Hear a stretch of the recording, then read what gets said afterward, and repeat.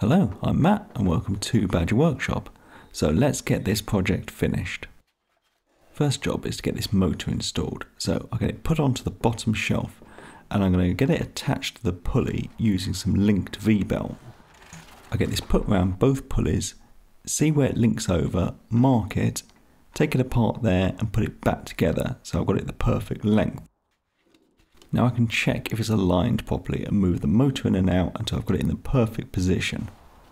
When I'm happy with it, I can then mark out the bolt holes for the motor base. I've been asked a few times why I don't put motors on adjustable bases so I can tighten the belt. Well, I don't see the need with a linked belt, as if you want to tighten it, you can just remove one link. I drill some holes on those marks, get some bolts put in place, the motor put on top of them, some washers and nuts on, and then it's installed. So I made the table with the hole for the dust collection underneath, and I bought this simple dust port, and I had thought about making a wooden chute and having this on the end of it, but in my experience it's better to have the hose as close to the source of the dust as possible. So the simplest solution seems to be drill some holes in this and mount this directly under. So that's what I'm going to do. So that's what I did.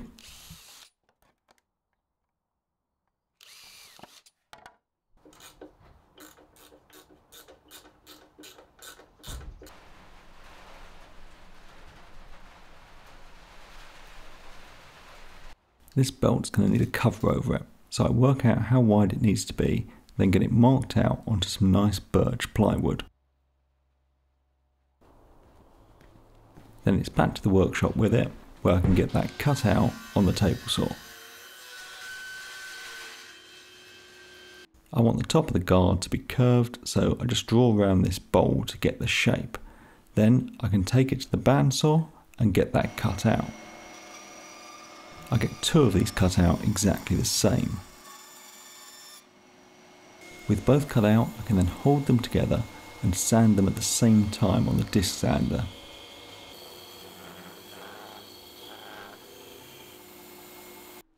Now one of these is going to have to slide over the pulley, so I mark out a couple of centimetres in all around the outside with some calipers and then go over this mark with a pencil.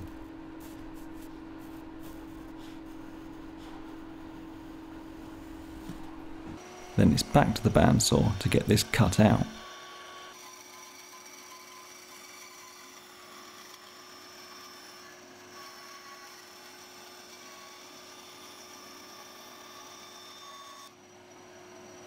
These two bits of wood now need joining together, so I cut down some more bits of ply to use as spacers.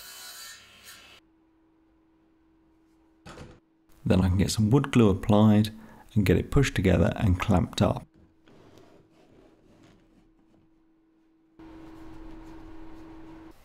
So I've got this shape made and I need something to cover it here. So what I've got is some 0.5mm brass. But first I'm going to swap out the blade in the bandsaw to this 14 TPI one so I can actually cut it.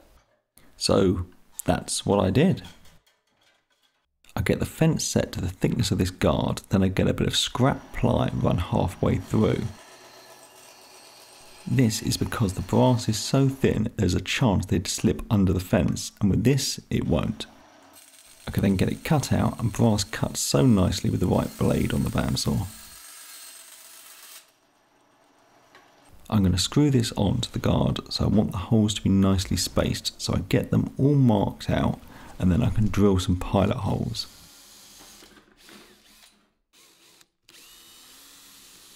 As the screws are going to be visible, I've got some nice little brass ones to use for this. I've just got to get this protective film taken off while trying not to look at the camera. I get it positioned and I start at the top of the curve and get it screwed on, and it conforms to this curve really easily. So that I can get it attached to the base, I get a couple of brass mirror plates installed, and then it's back out to the garage with it. It can be slid over the pulley. I mark out where the holes need to go and drill some pilot holes. Then I can get it attached with a couple of brass screws Therefore it'll be easily removable if I ever need to get to the belt. So I'd already got the blades installed, but I hadn't set them properly, so I'm going to do that now. And I have these jigs that make setting them precisely really easily. I'll put a link to them down below on the tools I use page. When I'm happy with their position, I can then get them tightened down.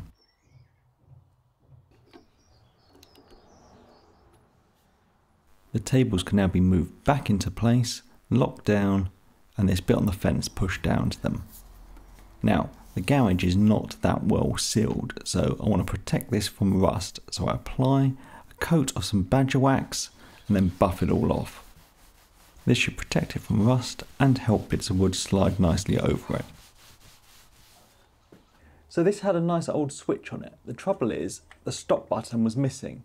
So every month I do a little video just for my patrons, and I asked them, does anyone have a 3D printer? And I got a load of responses and offers to help. So a couple of them are working on designing and printing me a new button. So I haven't got it yet. So in the meantime, I've just got a more modern NVR switch that I'm going to stick on. And what I've done is I've knocked up a little wooden bracket, so I'm going to get it attached to that.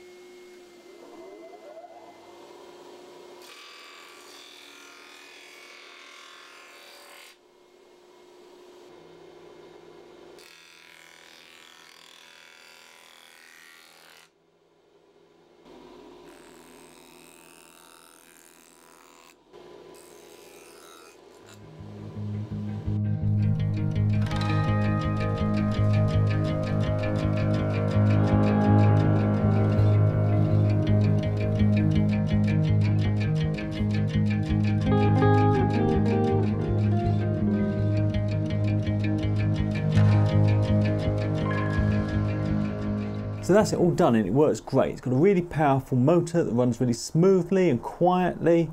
The dust collection port actually works really quite well. So very pleased with it. Now I don't really need another planer, but in here I've got an old table saw and bandsaw, so it will work nicely with those. And I've almost got a second workshop with this, but with vintage tools, which is quite cool. I've just got to stop buying more, but that's easier said than done. So, thank you very much for watching this series. Thank you to my patrons, and please subscribe for more videos.